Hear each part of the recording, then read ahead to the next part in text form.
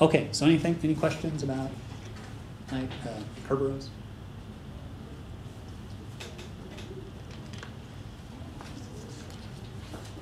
Okay, so let's just get started on WEP. We won't get through this, but just to get some of the basic ideas here. Okay, WEP. Okay, our next two protocols are wireless protocols, and they both have lots of flaws. It's not impossible to make a secure wireless protocol, but these are good examples because they have lots of interesting attacks. Okay, so wired equivalent privacy. So that implies you're trying to make the wireless LAN as secure as the wired LAN. Okay, now how secure is the wired LAN? Well, I love this quote. Okay, so this is from Tannenbaum's book. It says the 802.11 standard prescribes a data link level security protocol called WEP, Wired Equivalent Privacy, which is designed to make the security of a wireless LAN as good as that of a wired LAN. Since the default for a wired LAN is no security at all, the goal is easy to achieve and WEP achieves it, as we shall see. Okay. Okay, so how does the authentication part go here? Now, Bob is not actually a server here. Bob is the wireless access point. The protection, okay, the protection that you get in WEP is only from the client here to the wireless access point. Once it gets to the access point, whatever encryption, integrity, all that stuff is undone and the plain text data is sent out on the network. So we're just trying to protect the wireless part, okay? So there's Bob, the wireless access point.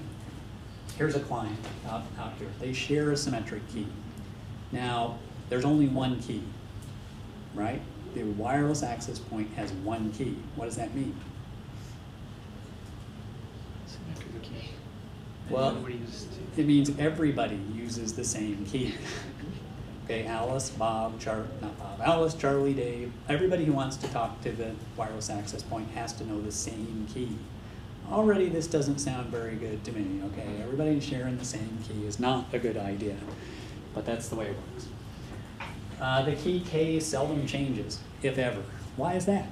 How hard is it to change a symmetric key? Just go up to the access point and change the key. That's easy. You have to change it on all the devices. Yeah, all the users have to change their key too. That's hard, okay? And you don't just send them an email with the key, right? That's probably not a good idea. You go around individually and plug the new key. So too much work, never change the key.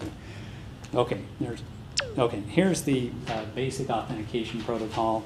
The client shows up and there's the access point and says, hey, I want to authenticate, sends you a challenge. What do you do with that challenge? Encrypt it and send it back. What could be easier, right? Okay, so you have to know the key K, and it can verify that you know the key K. So you're good to go. You're in.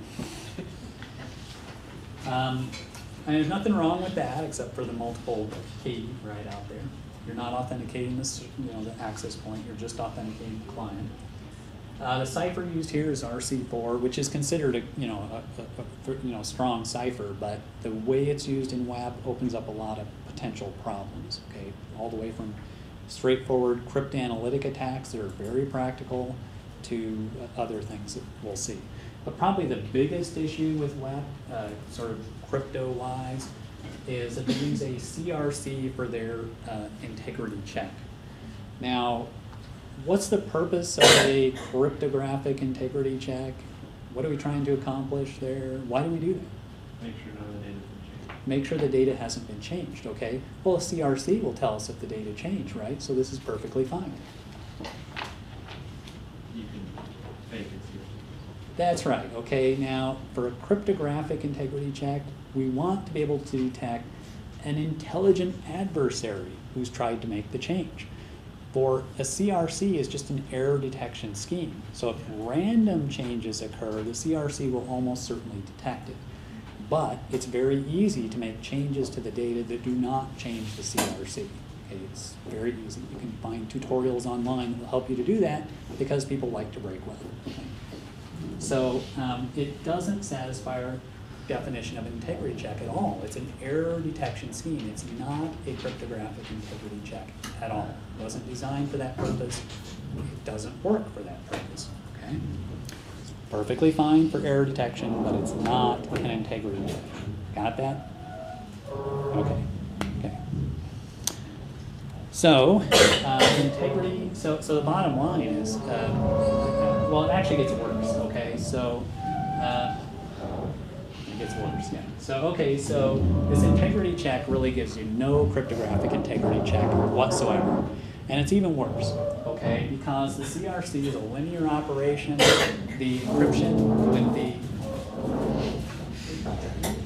RC4 is a stream cipher. That's a linear operation as well. So you've got these two linear operations. So the bottom line is you can actually make changes directly to the ciphertext without knowing what the plain text is. You can make changes to the ciphertext so that the CRC doesn't change. Or you can, yeah, so you can do that. That's kind of crazy, right? Because now I can go and make changes to the ciphertext. When the CRC still checks, it still looks right. When you decrypt it, you get a bunch of garbage, and you say, well, I guess that's what Alice intended to send, right? Because it checks, okay? Of course, it gets even worse if you know what the plain text is, or you can figure it out for some reason. So the bottom line is it's not a cryptographic integrity check at all. Okay, there's other problems by not having an integrity check, by not having a legitimate integrity check. Okay, suppose, this is kind of a cute attack, I really like this one. Suppose Trudy knows, she sees some packets, right, that you sent to a web access point. Okay, she knows, or she can guess, the IP address of the destination. Where are you sending these packets to? Well, that IP address is encrypted with a stream cipher, right? So if she knows the IP address, that's the plain text. She knows the ciphertext. She gets to calculate the key string. Okay, so that's how you encrypt, right? You take the IP address, you XOR it with some key string. You know these two guys? You can XOR those two guys together and get this. Okay, so now you know the key string. Well, make up your own, make up your own IP address, like maybe Trudy's IP address, XOR it with that key string, so when Bob decrypts it, that's what he's gonna get, okay? And replace this guy for this guy, and change the CRC or do it in a way that doesn't affect the CRC. And you can do that because there's no integrity check. So that's pretty good. So what happens if you can do this? This packet that was encrypted, destined for somebody else, and sent to the access point gets it with this change made to it, decrypts it, and sends it to Trudy. Oh my God, that's just the best cryptanalysis in the world. Okay, so it's big problems if you don't have integrity, big potential problems. Okay, so we've got this long-term key K. This is probably a good place to stop before we get into this initialization vector stuff.